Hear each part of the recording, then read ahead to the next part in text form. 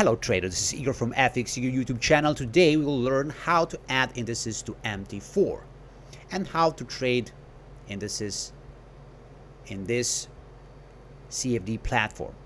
So first I want to tell you that the most important thing is to enable all symbols and all indices that you can trade in your forex broker account.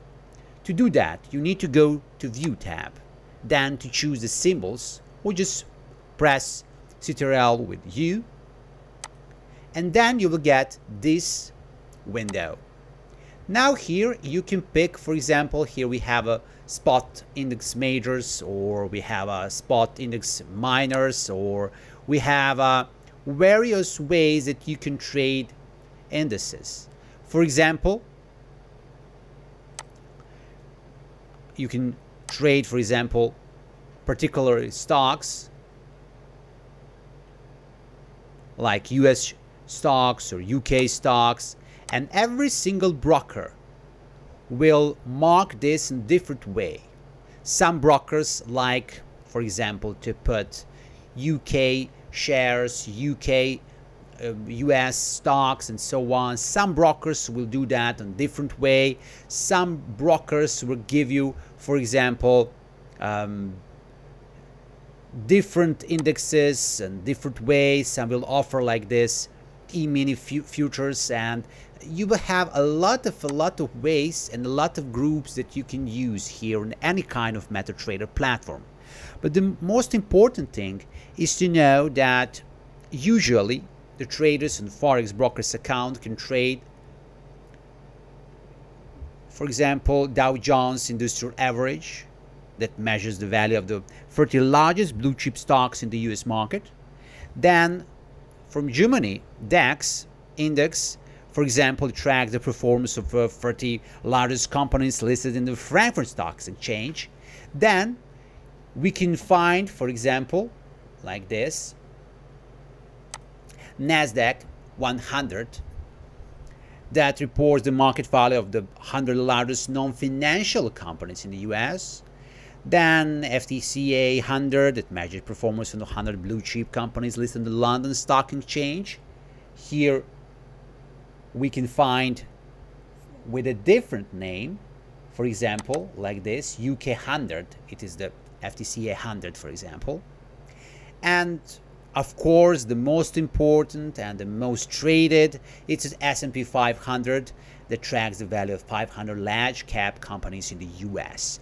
So what is the most important thing that you need to monitor when you trade indices and you want to monitor the index prices? You need to watch, for example, economic news, investor sentiment, central bank announcement, various payroll reports or economic events that can affect underlying volatility, which can cause the index price to move. Then you need to watch company financial results, like individual company profits and losses that will cause a share price to increase or decrease, and which can affect an index price. Then you can watch various company announcements, because some important companies can impact on the indices too, because the change to company leadership or possible mergers will likely affect the share prices, which can have either a positive or negative effect on the index price. Then you can just monitor changes in the index composition. It's a very important thing. Why? Because weighted indices can see their prices shift when companies are added or removed, as the traders adjust their positions to account for the new composition. Then you can watch commodity prices. Yes, there is a connection between stocks, indices and commodity prices, because the various commodities will affect different indices prices. For example, let we imagine 20% of the share listed on the FTSE 100 are commodity stocks, which means any fluctuations in the commodity market could affect the index price. And it's a natural thing. Of course, it's very important to monitor this in this time. For example, this video is in 2021, when we have a huge inflation and very volatile commodity market, and that huge volatility in commodity market can impact indices, and this is the very important. So like I see on this list that I just give you, what traders trade usually when you talk about trading indices and the MT4. Usually they like to trade UK 100. So the UK 100 is the most popular index in market. It's been operating since 1984, and it's managed by FTSE Group and the London Stock Exchange. And like I said earlier, UK 100 index includes stocks from some of the country's the best loved companies. For example, maybe you heard that Berkeley, Burberry, for example, then Just Eat, Royal Mail, Tesco, Vodafone Group, and so on. So, for example, big economic data relays or sudden change in the value of the pound could immediately affect the price of companies in sectors like banking, while the same news may not impact companies like exporting.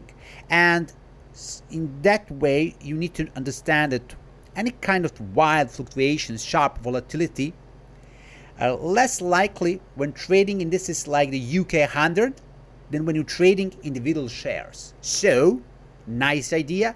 If you want to avoid volatility, sometimes it's very smart to trade whole market like indices instead a particular stock. Then let me talk about Wall Street. And when you talk about Wall Street, in some brokers will give name Wall Street. Some brokers will call that Dow Jones Industrial Average Index. Some will give some other shortcut. Some broker will show you, for example, US 30. They mean about Dow Jones Industrial Average Index. So there is a lot of names in the MetaTrader 4 platform for that, but you need to know that's a Dow Jones Industrial Average Index, and it's run by Standard Poor's and Dow Jones, and it's incredibly popular with investors. And you know some stocks that in these indices. For example, it's Apple, Boeing, Caterpillar, Coca-Cola, Intel, McDonald's, Microsoft, Nike, Visa, Walt Disney, and a lot of stocks. So, like I said earlier, like for the UK 100, the sheer diversity of sectors represented in the Wall Street Index means that the index is less sensitive to extreme volatility that might otherwise affect price movements of the single share. Then, what is the very popular indices to trade at MetaTrader platform? NASDAQ. NASDAQ index is the third major US stock index, and it was originally launched in 1971. It has 100 major companies. Sometimes you will see US 100, sometimes NASDAQ, sometimes a lot of names when you see it MetaTrader platform. But you need to know that this famous index include big names like Apple, Tesla, Cisco, Intel, Adobe, Netflix, much more. So, but you need to know one thing. It's important for trading. When you think about NASDAQ, always think one thing. This index is correlated with tech sector. So all companies from informational industry like Cisco, Apple, Intel, Adobe, everything is in that tech industry, maybe aviation, consumer services, and healthcare. But the tech industry is the most important industry in NASDAQ index. And for the end, just to tell what people like to trade, I like to trade that. It's a Germany 30. Why I like to trade Germany 30? Because I live in Europe, and during the European session I like to have some indices in that moment.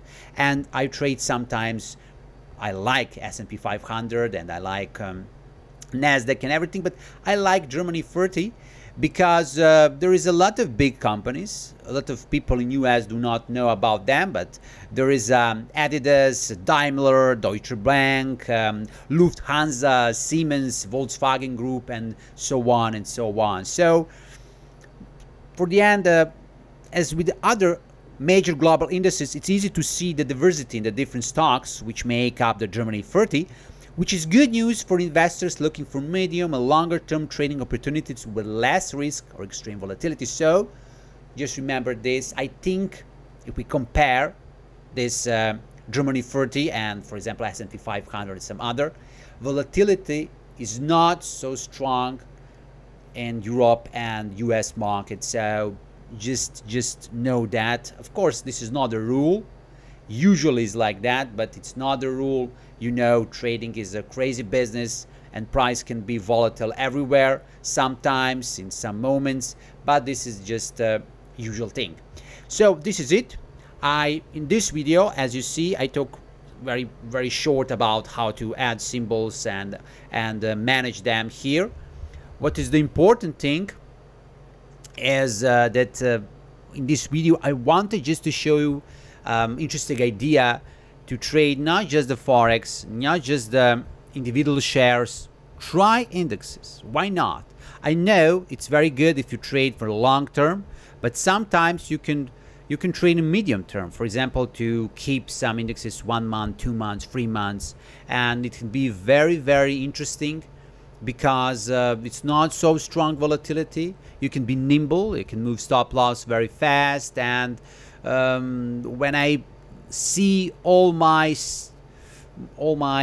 stats in trading, I see that maybe I don't have a huge profit when I trade indices, and I don't have some strong profit like when I trade forex or individual stocks. But one thing is very interesting.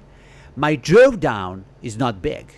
My drawdown is very tight, and very often I have sometimes more than 70% winning ratio, because a lot of trades I trade without profit and some with profit, and there's a very small number of trades with loss. And it's a good thing because you have a feeling that you're productive, that you're a good trader, that you don't have some massive losing strikes and so on. And I think if you don't have a time and you're so nimble to change stop loss all the time, it can be very interesting to trade in indices. And this is just my suggestion. So this is it. I wish you a great day, and bye bye.